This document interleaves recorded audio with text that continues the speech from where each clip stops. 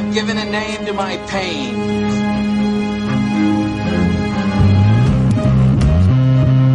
The Batman. Always waiting for some Batman to save you. It's simple. We kill the Bat of Gotham.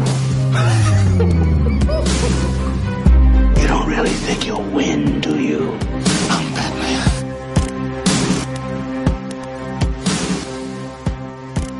Hey now, welcome to the second half of the Batman on Film podcast, episode number 148, with the great Michael Uslan. I am Jett, Ramey, the founder and the editor-in-chief of Batman on Film. Michael comes back to the podcast and discusses all the great events that happened out at San Diego Comic-Con in regards to Batman's 80th anniversary, plus his panel for the 30th anniversary of Batman 1989. Thanks for listening. Batman on Film, authoritative, definitive, the dadgum original.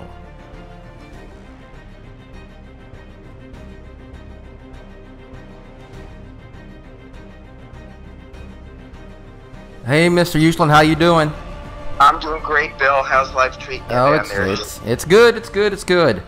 So, steaming hot. You know what? We had a cold front, and we had a record low this morning. It was 62 degrees, which is, oh my God. Yes, which is usually it's like 77, mid 70s and 90s. So, and it's only like 82 right now. Unbelievable. I've lived here my whole life. I don't think I've experienced that in late July ever. So you were lucky because while I've been in California, I hear back in New Jersey, it's been like a heat index of 115 I saw degrees. that on the news that they had bad heat on the East Coast. Wow. Yeah. All right. Let's get into it. You're back from Comic-Con. Yeah. And was it, I followed it on the internet because I wasn't out there this year, but it seemed like there was a lot of Batman celebration going on. Is that a fair analysis of what I saw being reported from San Diego? That's an understatement. Okay. It was actually quite a magical convention. And it's interesting, Bill, it had a different feel to it because most of the studios did not show up at Hall H for the grand presentations. It's like everything ultimately seeks its own level. And it just felt to me and my friends that it was generally more comic book centric this year than it has been in a long time. And that's a good thing. Yeah. And I think that was true in terms of panels, as well as in presentation and in booths on the floor. It was very heartening to see that kind of reaction. In terms of Batman, it was like, oh my God. Let's start with Wednesday night. Yeah.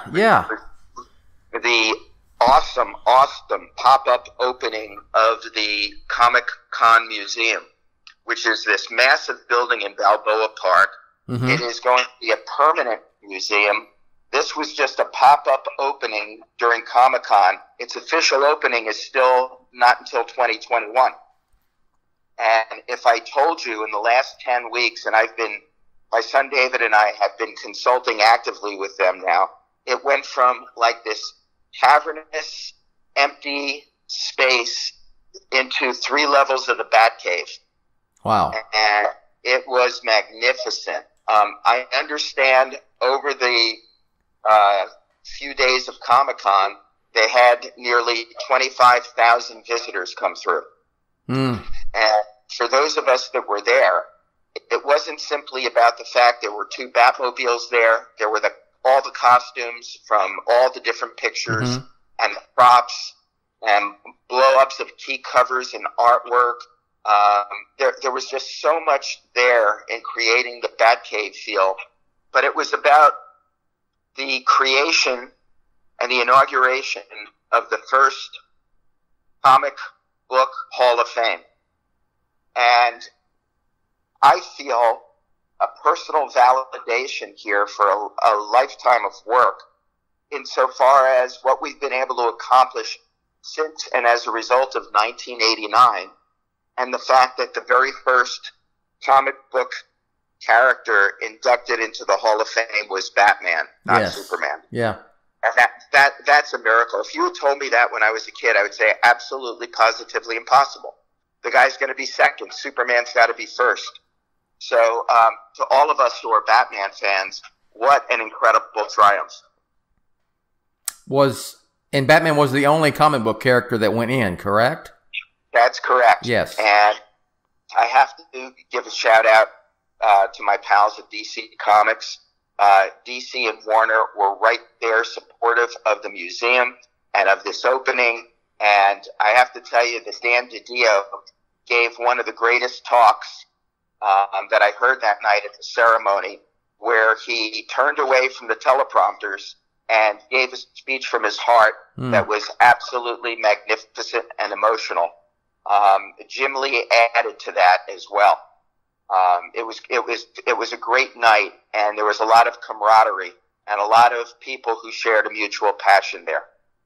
I saw the pictures, I read the stories, and it looked awesome. I saw you with the Batmobiles, and of course, you sat in most of them, if not all of them, I'm sure. So, but it's always a kick. It's always great to see that stuff.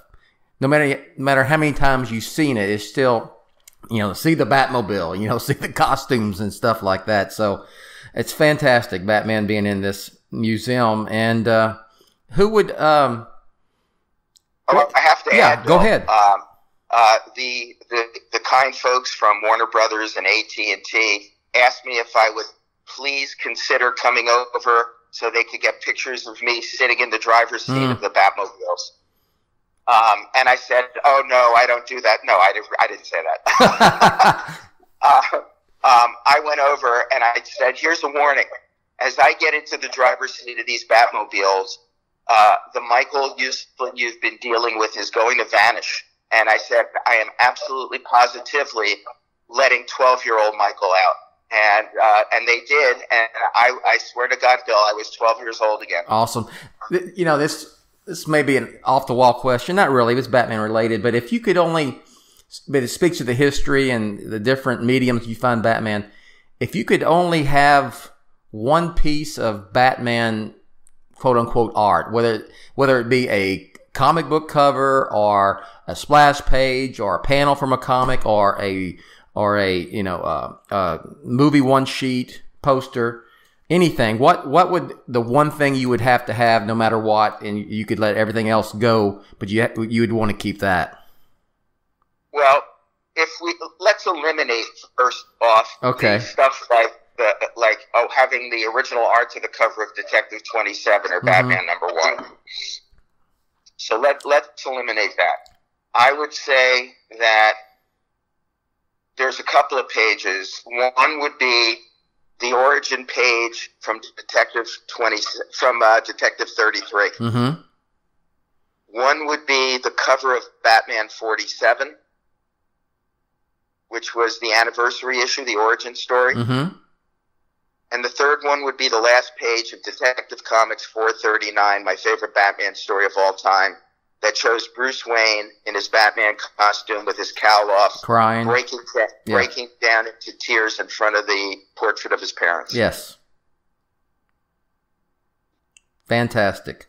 All right, so you talked about that Batman 89 panel. Go ahead. That was just Wednesday night, Bill. Yes, absolutely. So you held the Batman 89 panel. Let's talk. Tell us all about it. Everybody wants to know. You said you would come back on and tell us about the Batman stuff at Comic-Con, and we're doing that. So Batman 89, it had been a good time at the panel. Well, all right. So as we get there, Thursday night, just so you know. Yes.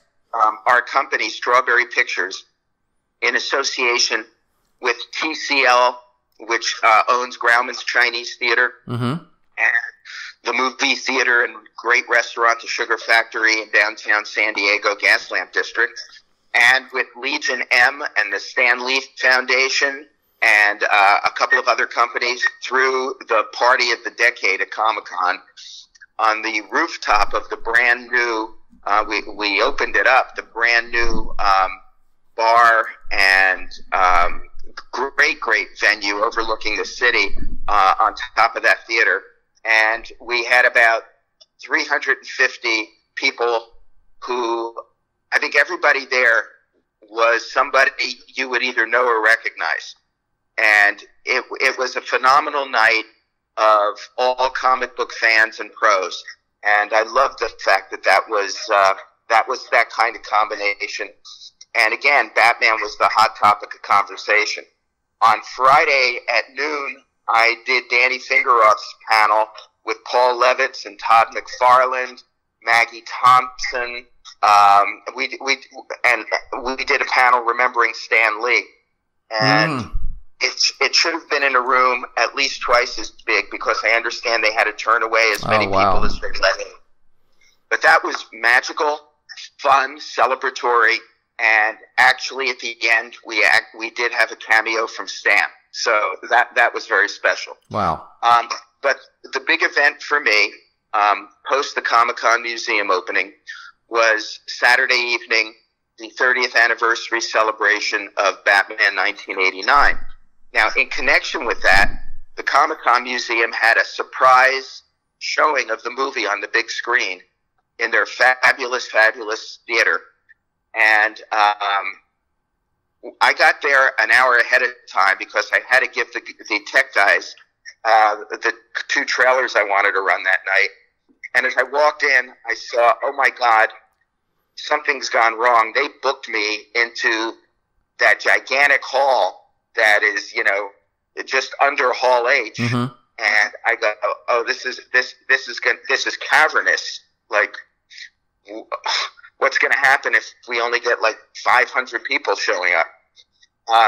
But to my great pleasure and astonishment, by the time things got underway, we had a jam-packed house, SRO.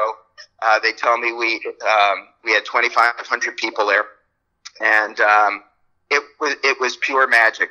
It was pure magic because they've heard a lot of various people from the different studios get up in Hall H and other places, and comic book geeks like me, Comic-Con fanboys, they can sniff out a corporate suit in a second. And the fact that they got to know me one-on-one kind of that evening and realize and understand that I was one of them. I am one of them. And I said, we are here because we're a community, and that's what Comic-Cons are about. It's a community. It is an extended family of people that share this incredible joint passion that often have been ostracized from other circles and other social circles, but find comfort and support and friendship in the confines of a Comic-Con experience, and that we're all in this together. I then introduced from the audience 2 people who represent to me 2 people for whom there would be no DC Comics Batman, and that was Major Malcolm Wheeler Nicholson, the founder of DC Comics. I introduced his daughter, Nikki Wheeler Nicholson, who just came out with this great book from Hermes Press, DC Comics Before Superman. And it was the Major who started DC, gave birth to New Fun, which became More Fun Comics, New Comics, which became Adventure Comics, Detective Comics, and had planned to, and was there until moments before the launch of Action Comics #1, when he was ousted from his own company, and it was taken over quite unfairly. And Nikki received an incredible ovation from the crowd. And then I introduced my second guest, and I said she is an incredibly talented artist. Her paintings that she's doing of Batman and recreations of Batman covers are amazing. And she also happens to be the granddaughter of Bill Finger, and I introduced Athena Finger and made sure the crowd understood Bill's contribution to the creation of Batman. So that's how we got underway. And I have to say, something I will never forget, my son David, whom I raised the right way as a total fanboy geek, and is now my partner in my producing, David introduced me, and that was really amazing to have happen. Awesome. From there, I gave the talk and talked about why I was such a Batman fan, what it was like growing up when I did in the 50s, 60s, and 70s, teaching the world's first ever college accredited course on comic books, going to work for DC Comics, getting the right Batman, getting to buy the rights to Batman when I was still a kid in my 20s, talk about the genius and the making of the genius of Tim Burton and Anton Furst and Danny Elfman, the making of the 1989 Batman movie, the fact that it is not, in retrospect, historically, about its tremendous box office success and all the records it broke. It is about its impact on the world culture and the world's perception of comic books and superheroes. It changed the world. It changed Hollywood. Yes. Talked about the genius of Christopher Nolan. We did Q&A, and the Q&A was a lot of fun.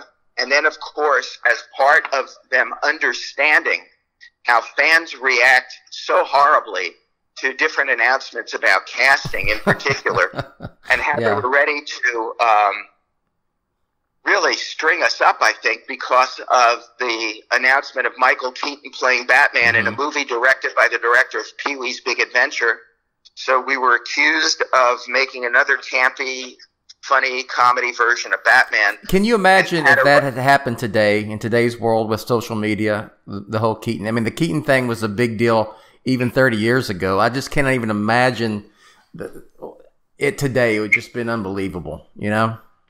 It would have to be it was the biggest thing ever. Yeah. And that was through mainstream media. Yes. I can't even begin to picture what it would be like times 100 in today's world. Yeah. I just don't know what that would be like.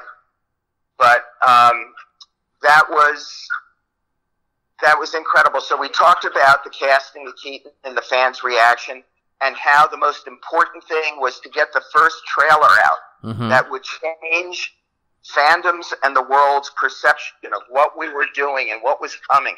And I showed the original trailer, and most of the people jammed into that big room had never seen it before. Wow, yeah. And it was, I think, really shocking to them, really surprising. And it brought back the impact of that picture to the people who were old enough to remember it. You're making me feel old, because I was one, like I told you last time, I was one of the ones that went and paid to get into a movie that I didn't want to see just to see the trailer. So we talked about that too. Yeah, okay. And then we talked about how history has repeated itself. When Chris Nolan announced the casting of Heath Ledger as the Joker, and Anne Hathaway as Catwoman, and then later Ben Affleck as Batman, and then Robert Pattinson as Bruce Wayne, and how this happens over and over again, and the importance of believing in and allowing a filmmaker who really does have a knowledge and a passion for a character, give them the chance and wait until you see it before you judge it. And then, as I say, once you see it, judge the hell out of it. But up until that point, everybody's got to, give the filmmaker a break. Yes. Well, you know how it goes. It goes from, oh my God, this is the worst casting of all time, I'm not going to see the movie, to you see maybe a first publicity still where, that doesn't look too bad, and then you see a trailer and it's like, oh, this looks really good, and then by the time the movie comes out, it's the greatest Joker / Batman / Catwoman I've ever seen in my life. No one else could play it. So we'll have the same thing with Robert Pattinson, I'm sure. Yeah, so that's kind of the way it goes. But the fans got it. Yeah, and there were so many laughs in that hour. and so much applause in that hour, and so much, I think, bonding that was going on, and the Q&A was fabulous. And then I said, listen, I didn't do this. I found this on the internet, and I don't even know who did it. But, man, you guys know I'm involved in Turner Classic Movies. And I showed that trailer that someone put together. What if the Batman 89 movie had been made in 1939? Yeah, I put it on the site. It's awesome, yeah. It is awesome. The crowd went crazy over that. Yeah. So anyway, the bottom line was we all had so much fun, and I could not get out of the room for almost 2 hours from people that were coming up to me. And it's not just about the picture taken and the autographs. It's about, Bill, if I told you how many of them with tears in their eyes said, I need to thank you for the 89 Batman and what it did to me or to my life. And the most incredible thing was, one after another, I saw it with my dad. I saw it with my mom. I saw it with my grandpa. I saw it with my family. And my mom's not here anymore. My dad's not here anymore. My grandparents are gone. And I had this bonding experience that is emblazoned in my heart that I will never forget. It's so important to me. And yeah, so I start tearing up. And this isn't just here and there. This is consistent. And maybe that, Bill, is the greatest legacy for me of that film. Well, Michael, you're beloved. I know just the fact that you come on the little Facebook fan group for Batman on Film. The people there, the members can't believe it. And I'm saying, well, he's one of us. And they view you as like the protector of Batman on Film. I mean, I do, and it's been the fact that I've been able to call you a friend and have lunch with you and have you come on this podcast and do articles for Batman on Film. You're one of my Batman heroes, and it's been one of the most satisfying things that's come out of me doing this site for 21 years now. So on behalf of all those people, I want to thank you. So yes, I want you to know you are beloved. Bill, I so appreciate that. I've told you this story probably 20 times over about that conversation Ben had with me when we got our final rejection from the studios. Yes. And, that's the kind of stuff that I carry forward. And I would be very remiss, Bill, if I didn't do and follow what my mentor and friend Stan Lee told me. And that is, Michael, whenever you have an opportunity, get in the damn plug. So I want to just mention that The Boy Who Loved Batman, my autobiography, my memoir, will be out in October in a brand new hardback edition. Okay, awesome. And also a leather-bound edition. And I couldn't be more excited about it. It's going to have a new prologue and a very large super epilogue attached to it that will bring my story up to date. Well, you know what? And that's crazy because one of my questions I had written down I was going to ask you is, have you thought about adding to The Boy Who Loved Batman? So there you go. Go ahead. Yeah. Well, and I'll go beyond it, Bill. And this has not been announced yet. There has not yet been a press release, and there won't be for a while. But just between us Batman fans, I've already signed the contract to do the sequel book. Oh, fantastic. So I'm very, very happy about that as well. Yes. That's great. That makes me happy. And it makes a lot of people listening happy. So it must have it was a blast, wasn't it? It was just awesome. It sounds great. Great time out there. And the fact that 89 and all the brotherhood of being Batman fans and comic book fans and Batman being celebrated. It was just this was a special Comic-Con for you. I'm assuming. It was magical, and I have to mention one other thing. I took time out and said to everybody, "Now listen, you all love the movies. You love to talk about the movies. You love to write about the movies. But let's pause for a moment to honor two groups of people who unfairly do not get the spotlight enough. I said, one are all the brilliant people over the decades who have worked on the animation. Mm-hmm. I said, I'm telling you right now, some of the best stories ever in the media have come out of the animation. Mm-hmm. And those people must be recognized for what they've contributed. And then I mentioned my Mark Hamill has got to be on the Mount Rushmore of Jokers. And for the sure, importance of Kevin Conroy, Andrea Romano, Bruce Timm, Paul Dini, all those folks. And then I said, and the other ones who really no longer get the spotlight they deserve are the people at DC Comics who every week since 1939 have had to bring us back into the stores to find out what's happening next to Batman, who the next villain's going to be. I said, those publishers, editors, writers, artists, inkers, colorists, letterers, they've got to get the spotlight. You've got to give them the appreciation, the respect, and the accolades that they deserve, because without them being there every week for 80 years, which is an astonishing accomplishment, there would be none of this. Yes. And let's get the accent back on that. So that was an important thing to discuss as well. Yes. Great. All right. It sounds. I wish I could have been. I almost went out there just for the museum induction, just on that Wednesday, because I thought it would be great. And like you said it was magical. I appreciate you coming on and telling us about, letting us kind of relive it, or giving us a vision. Those of us who missed it, and I mean, we got a lot to look forward to Batman wise with the Batman ramping up, and we've got the Joker coming, and we've got Birds of Prey, which basically is it. It's in the Batman world for sure. So, one question. Go ahead. Go. Forgot that. Yes. Gary Mariano and the Warner team, the animation team, premiered Batman Hush, the new animated movie there as well. So I certainly didn't want to slight that as one of the Batman events that took place. Those animated movies are really fantastic. The Batman, I mean, all of them really are. But my focus on the Batman ones. I love those things. I hope they keep them coming. All of them. I loved, Batman Brave and the Bold and Scooby Doo. It doesn't matter. Give me, the one that came out recently with the Teenage Mutant Ninja Turtles. there's Batman for everybody. There's something for everyone. There's definitely.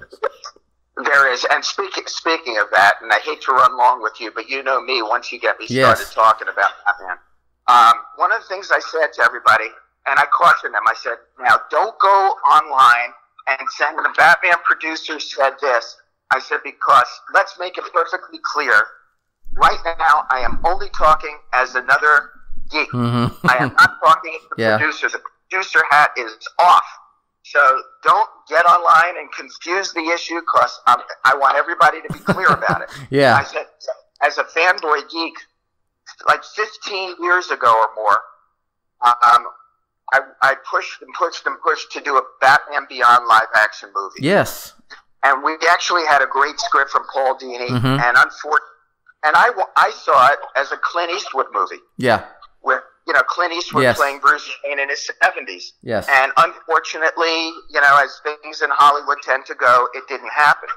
I said, but as a fanboy geek right at this moment, how great would it be to try to entice Tim Burton back to complete a trilogy with Michael Keaton starring in Batman Beyond?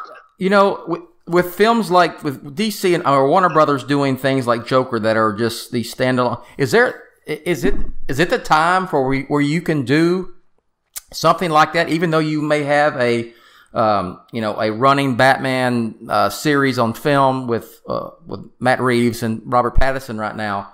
Could you do a one-off Batman Beyond with, like you said, with Tim Burton and Keaton, and them coexist at relatively the same time? So let me answer that without answering it. Okay. The world has changed so much since 1989.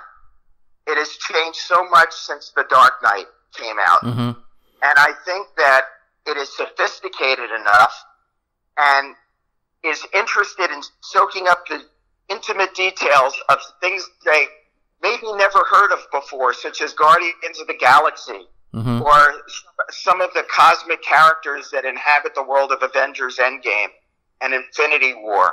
And I think their interests spread far and wide, and I think Marvel's going to prove that as they move into the next phase of all the Marvel movies that are going to break from what came before. I think a lot of people were either astonished, shook up, or whatever when it was announced that Natalie Portman is the new Thor. Yeah. So, but I think we're living in a time when people are open to accepting changes in canon, different interpretations, following different filmmakers the way they're going. And I just think it's a different world. So my answer is neither yes nor no. Yeah. It is just a general statement about the global market. Oh, I agree. And kind of, well, let me ask you one more thing, because it kind of spins off of that. You've had Gotham. We're getting Batwoman this fall on the CW. We've got Pennyworth coming on Epix, I believe, is the channel. Anyway, is it in Warner DC Warner Brothers TV? They're very protective of Batman because of the film franchise. Can a Batman TV series with Batman coexist at the same time as the film series?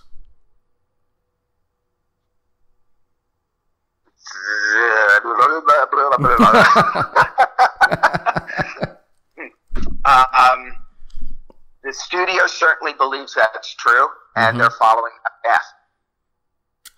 Understood. Absolutely.